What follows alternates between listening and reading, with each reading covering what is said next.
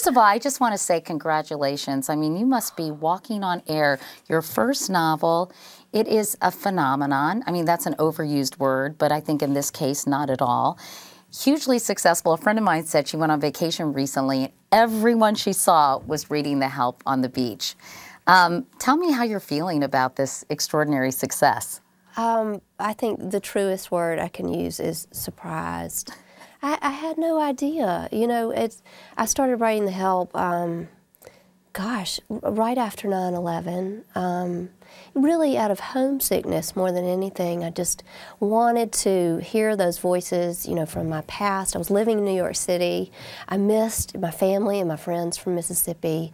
And so I started writing in the voice of Dimitri, which was the African-American woman who had worked for our family, gosh, for 50 years. She started working for my great-great-great-aunt Carrie as a second cook. And it was just such an incredible relationship because she went from Aunt Carrie then to my grandmother and then consequently, you know, raising my father, my uncle, and then all the grandkids. So she was such an important figure in our family. And I won't use the phrase that I think is so overused, and that is she was like part of the family, because you know, therein lies the irony that is the relationships of blacks and whites in Mississippi. And in much of the South, especially during the period about which you write. Now, I was curious, how old are you, Kathryn? Because you weren't born, I'm assuming, during the period of time your book is written. I am 40, and the book takes place, it opens up in 1962. Right. So it was a little bit before, you know, my generation came along, but I have to tell you, not a whole lot changed in Mississippi from the 60s to the early 70s. It changed on the law books, for sure, but not a lot had changed in the kitchens of the white homes. And you know, so much of this book is about the uneasy, complicated relationship.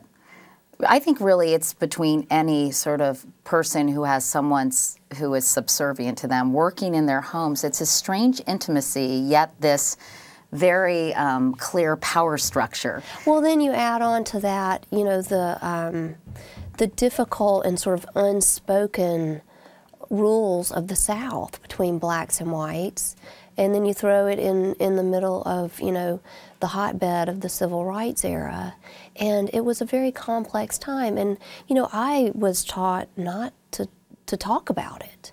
You didn't talk about the differences between blacks and whites and how we were treated in our relationships.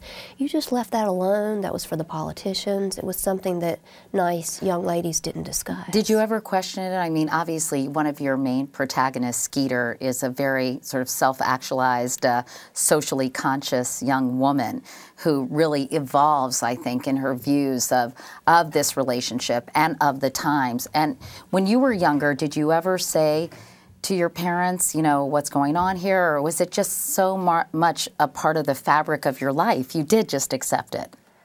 I never questioned any of it. And do you feel guilt about that in some ways?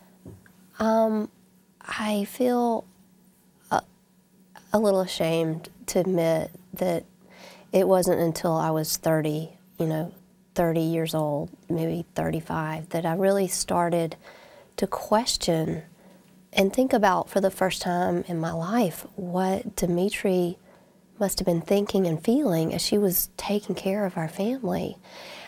It never occurred to me to wonder what she was thinking.